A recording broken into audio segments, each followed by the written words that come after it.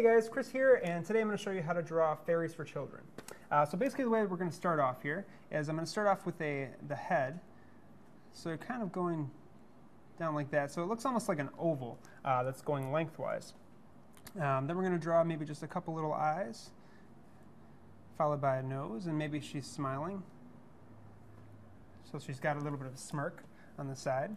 I'm going to draw a couple lines for the neck there. And then we're going to also draw just a couple lines for the arms. And those are just kind of going down on the side. Just you kind of drape them down like they're a couple arcs. And you can bring those all the way down.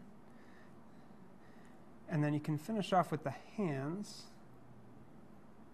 at the bottom. And then bring up another line, kind of arcing the opposite way to finish off the arm.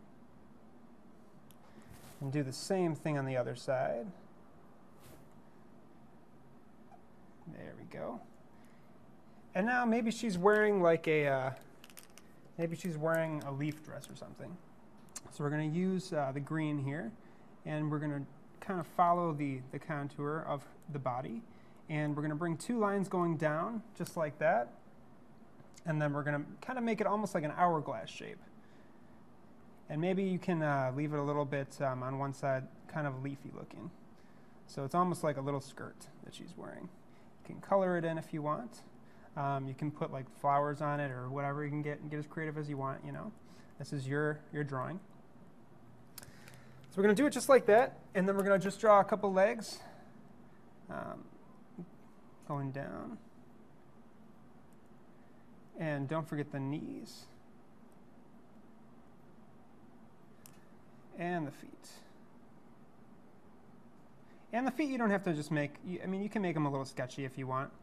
They don't have to be perfect.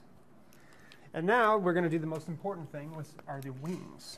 And you can get them as butterfly as you want. We're going to use my pink here. And just bring two kind of arcs going up just to where the top of the head is on both sides.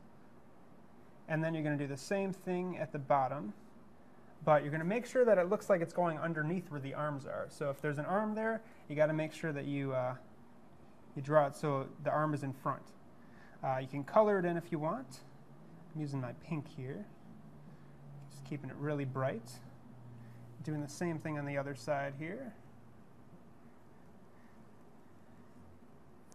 And then finishing it off on this side.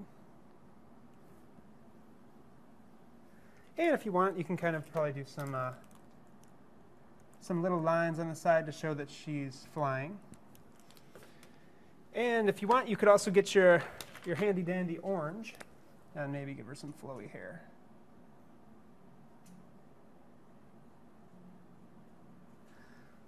All right, guys. But that's how you draw a fairy for children. Good luck.